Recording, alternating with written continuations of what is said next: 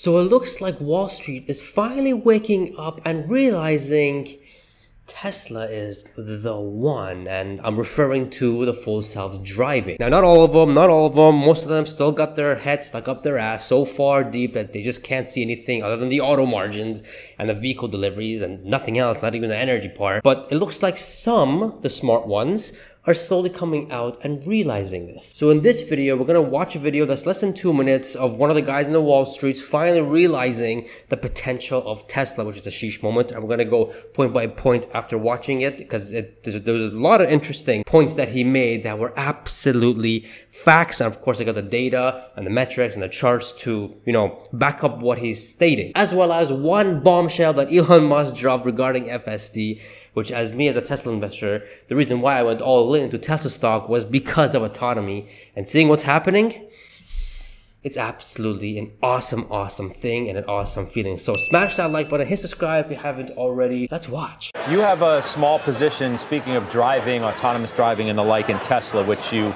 revealed on our program the last time we spoke. What takes it from a quote-unquote small position to something larger? What do you need to see from Elon and that company from here? Well, first, let me say, I think Elon's done an extraordinary job, and I think his advantage in AI and full self-driving relative to all the other manufacturers in the world is deeply underappreciated. I described FSD 12 as a chat GPT moment for self-driving. After 10 years of marginal improvements, we had a profound breakthrough around the imitation learning of FSD 12. I think that will be an incredibly valuable asset to the company. I don't think it's an asset that can be replicated by other OEMs in the United States. They simply lack the data. And this is data in, pixels in, and control plane out. So unless you have the data, you're going to have a very hard time catching Tesla in full self-driving. I don't think BYD is going to be able to, play in that game either. And I thought it was fascinating. At the moment that the United States is banning TikTok, that the Chinese government is providing permission to Tesla to do full self-driving in partnership with Baidu in China. It shows the resilience and the strength of the relationships that Elon Musk has in China and that Tesla has in China, and their own push toward AI. So I think, you can't think of the company as an auto company. You have to think of it as a technology company. Today, we think that it's, fully valued. It's been a volatile ride, but we think this may be one of the companies that can break through on energy, can break through on AI and FSD. And so we're paying very close attention, because if we start to see the adoption and the conversion on FSD that we think is possible, this will be a story like Apple and services, where services becomes an increasingly important part of their profit makeup. That's a lot of stuff to unpack there, but pretty much what he was saying is that Tesla is the only one when it comes to FSD. It's the only one. But going point by point, the first thing that he said was Tesla's AI or FSD is deeply underappreciated. Nobody in the Wall Street is really looking at full self-driving. The only one that's really giving it some sort of evaluation is Morgan Stanley, and they're having a price target north of like $300 or around $300 per share, which is more than almost a double from what it is now. And the analyst from Morgan Stanley actually sat in a Tesla and tried the version 12, which a lot of these analysts hasn't done. And he was just like blown away as well, going like, hey, it looks like could be the future, which it is the future. So those who know, they know, and those who don't still look at the auto margins, which is just flipping hilarious. The next thing he said, FSD version 12 is a chat GPT moment, and it's a 10 years of work to get it to where it is now. Now, Elon Musk did mention this last year in an interview in CNBC, that Tesla's FSD will have a ChatGPT moment, and he was right. I mean, he's not really good with his timelines, but he was spot on. He was absolutely spot on. Another important thing that he said here was that the FSD is a great asset for the company. Absolutely. I think later in the future, I would say 5 years from now, the main thing is going to be the software margins. That, okay, you got the auto margins, the auto that's growing, that's maintaining whatever it is, but the auto margins is where you got a lot of growth in, because now you got millions of vehicles on the road that you can just with the snap of a finger get the FSD up and running and get that 60-80% margins, and that's where you're going to make a lot of money. So of course, I think it's the greatest asset for the next 5 years, the FSD. Now, one of the most important things that he said here that should not go over your head is that he said that it cannot but the FSD cannot be replicated by other OEMs in the US because of the lack of data. If we look at Waymo and Cruise from the chart here made by Lovely Invest Arc, you guys can see here autonomous miles run rate is over 700 million miles collected, and as we know now, that's more than double. I think we reached around 1.5 billion, which is absolutely insane. And look at the rest. I mean, like Cruise and Waymo. I mean, the other chart here we can see Waymo, but just Cruise and Waymo don't even have a line. I mean, Baidu, which is the company that Tesla partnered with in China to get the FSD there, even, it's like 40, 50 times. The number is just too much, like 10 times, more than 10 times, 100 times. It's ridiculous. And pretty much what he's saying is that if you don't have data, you just cannot catch with Tesla. They are the one. You just can't catch up with them. Tesla is the only one. You just can't catch up with them. People are going like, no, Mercedes, I said level 3. But it can't work in rain. It can't work at night. You can only go 30 miles or 40, 50 miles per hour.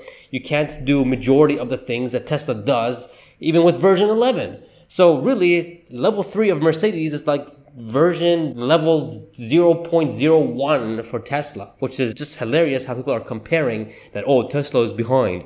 They are not behind. They are light years ahead. He also mentions that BYD can't play at the FSD game, cannot play with this game. And the thing with BYD, they don't believe in the full self-driving thing. They said it's impossible to be, solved. And I think how they're seeing how Tesla's progressing, they can see that, okay, maybe we were wrong, but it was something that I don't think they were willing to bet on.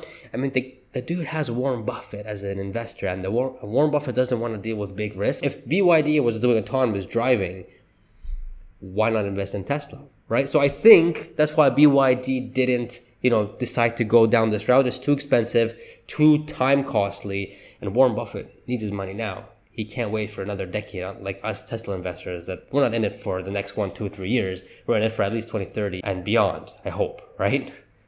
But I highly do believe that the first company that's going to license out full self-driving is most likely probably going to be BYD, not Ford, none of the rest. They're all scaling back EVs. I think BYD could be a potential, because they do see each other as partners, as the first company to, or first automaker, first EV maker to license out full self-driving.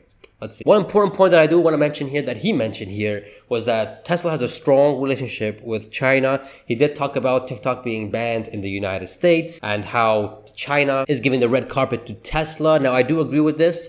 I do agree that China is giving Tesla a very, very special treatment with taxes, with helping them with the lending, with reducing taxes, giving them, well, now they're increasing taxes, but giving them the land. I mean, China doesn't do that to companies. If you want to operate in China, first of all, you can't get a land, but Tesla got it. And you need to be, a joint partnership with a Chinese company, which Tesla didn't have to do that either. So that was absolutely a sheesh moment. And the crazy part is that the rest of the world where Tesla is in, they're being very negative and hostile against Elon and Tesla themselves. Check out this chart. Shout out to Jimmy here for making this post, because this was absolutely flippin' hilariously true. He says, Tesla is being attacked by extremists in Germany, extremists in the US government, extremists in Sweden, extremists on Wall Street. The stock is heavily shorted with over $50 billion in total shorts. He also forgot the mainstream media here, because Reuters, or rumors as I call them now, I don't even call them Reuters anymore because there's just nothing but rumors, making BS up left, right, and center. They're making a lot of fun around Tesla as well. But then you got, the one and only friendly government to Tesla that offers full support is sadly the Communist Party of China, which is just absolutely ridiculous. When you look at it and you see the full picture and you're seeing that a Communist Party is giving more attention to a US automaker, right? These guys, see each other as adversaries, the US and China. The fact that China's like, no, man, Tesla, you're great. You're great. We're going to give you special treatment, the red carpet. But the rest of the world, which is democratic and free, you get extremist stuff. It's insane. It's a weird world that we live in. And I don't even know. Now, he mentioned about TikTok being banned in the US. I don't know. I am on the fence on this. I don't think it should be banned. The opportunity of TikTok is huge when it comes to businesses here in Kuwait. I do use TikTok a lot to promote the business here, and it does extremely well. But I can see what the US is saying, because, in China, Facebook is banned, WhatsApp is banned, Instagram is banned, and I think Google is banned as well. So there's so many other things that's banned in China. If there is evidence that there's some, propaganda being shown through TikTok to the US citizens and stuff like that, I don't know, maybe. I'm on the fence on this, to be honest. Comment down below, are you guys with or against this TikTok ban? I am on the fence with it because it's just propaganda. I don't know. Let's see. But that was that one part. The next thing he says here is that think of Tesla as a tech and AI company, not a car company. And guys, that's where most retail investors who are not long on Tesla and Wall Street analysts and kind of like Gordon Johnson type of people that just don't understand this part. Tesla, look, if it was just a car company, they would not be investing tens of billions of dollars into AI, FSD, flop disks, robots, you know, forget the robots, but just the AI stuff, right? The compute stuff, the collection of millions of miles of data driven to solve autonomy. That doesn't sound like a car company to me. And if it was, I definitely would not be going all in. But 100%, Tesla is not a car company. I've already made a video about this. You guys can check out right here how Tesla's completely changed into a whole different company. And I show how the numbers do prove that as well. But here's a scenario that I think that could happen in the future. And I posted it here on X. And again, if you guys aren't following me on X, and I don't know what you guys are doing, I do post a lot of interesting stuff. You guys can pause and read here. It's pretty long. But to sum it up, pretty much what I'm saying here is that later in the future, when Tesla's FSD is widespread and, you know, works very well, approved, regulated, all that kind of goodies. And the most important part when it comes to the main product of Tesla, Tesla can sell their hardware, which is their vehicles, at cost and push the full self-driving software, which is about 60 to 80% profits. If you have over 10 million vehicles, 50 million vehicles, 60 million vehicles, let's say in 5-6 years, because right now they got over 6 million vehicles on the road, you can 10x that to over 60 million, which I think they can easily do by end decade, or maybe mid-quarter next decade, 2032. Well, you're talking about multiple tens, maybe even hundreds of billions of dollars in just profits, which is just mind-blowing, insane. But again, this is a scenario, but this could actually probably be realistic sometime in the future. The last thing that he talked about was pretty interesting, which is a good comparison, kind of, in a way, is that he talks about that Tesla's FSD is like Apple services. If FSD adoption conversion rate continues to grow, it's like a story like Apple services. And if we look at the chart on how Apple services looks like, you guys clearly see it does $23 billion in just one quarter. $23 billion with a 34 or 35% gross profit margin, while Tesla, now in my opinion, the FSD for Tesla is probably going to be closer to what NVIDIA range is. They're around 80%. I'm thinking for Tesla could be around 60% because you're selling software. You're selling software. You probably got to maintain it, and it doesn't have much expenses because you've already invested so much in it for the past 10 years that the only thing that Tesla needs to do is to maintain it, update it, and improve it.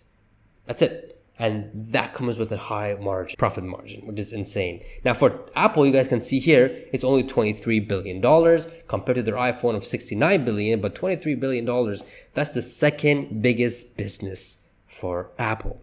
In my opinion, it's also going to be, the FSD is going to be the second biggest business for Tesla after the vehicles, but the profit margin is going to be a whole lot more. And it's going to be more exponential. The more hardware you got out there, the more FSD Tesla can sell. So this part, I agree. And when this happens, not if, when this happens, oh man, it's going to be a good day for Tesla investors. Now, that's all what he said. Pretty much he said that Tesla's the only one that can do this. And there's really no competition when it comes to full self-driving. There really isn't, guys. I don't know who is saying, those guys with LiDAR, they've already lost the battle. They can't scale. They can't scale. Tesla can scale. They're scaling. I mean, how are they going to get full self-driving in China? With one over-the-air update. That is it. And other places of the world as well. Competing with Tesla in this full self-driving space, you just can't. You need the data, and you don't have nobody has the data. Nobody has the data close to Tesla. And that's the most important part. Now, speaking of the full self-driving, Elon Musk did come out and slap us with this bombshell with FSD update, which is a very big deal and music to my ears, or music to my eyes because I gotta read it. He says that FSD version 12.4 has almost completely retrained models. The final touches are for comfort, as it sometimes accelerates or brakes too fast for most people's taste. 12.5 and 12.6. Now, here's the thing, guys. We're already at 12.3.6. So he's talking about 12.4. Now he's talking about 12.5 and 12.6. So 3 big versions after this. Version 12.5 and 12.6 are in various stages of testing. We're getting into rare, complex situations For example, going down a narrow one-way road, encountering a road closure and having to reverse out to find a new route. That's pretty darn complex. And if these guys are Tesla's going down this route to find more complexity so it can train the AI so it can know what to do. That's insane. That's insane. He finishes out here by saying that closure also needs to be communicated to the rest of the fleet so you don't get a whole bunch of Tesla stuck down the road. I mean, if you guys are a heavy Tesla investor like I am, and you're all in because of, autonomy, this is a bombshell. This is a flipping bombshell. Complex? Waymo was driving on the wrong side of the road, and these guys are thinking to do complex stuff. I'm ready, man.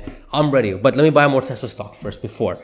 I'm ready. There you guys have it. Wall Street is slowly waking up. Elon Musk dropping bombshells about FSD. FSD is literally going to take over majority of Tesla's news in the next year or two. Of course, it's going to have new models coming out as well. But the most important part would be the more core part of Tesla would be the FSD. And I hope, and I really do hope that Tesla by end of this year can have a separate section in their income statement showing software, software revenue and software expenses and profits. That will make my life so much easier because doing these spreadsheets, it's hard to speculate what's there, what isn't, because it's already baked in the average selling price. So the average selling price is definitely going to dip down for sure once that is segregated in the income statement. But you know what else they should segregate in the income statement? The superchargers. And I am making a video going over what the revenue profits could be year over year for Tesla with the superchargers. It is a complex model and I've been trying to work this out for some time now and I'm getting close to being finished. So that's probably going to be my next video. If not, it's going to be the video of the, figuring out what Q2 deliveries are going to be. Even though that, as a short-term thing, it's fun,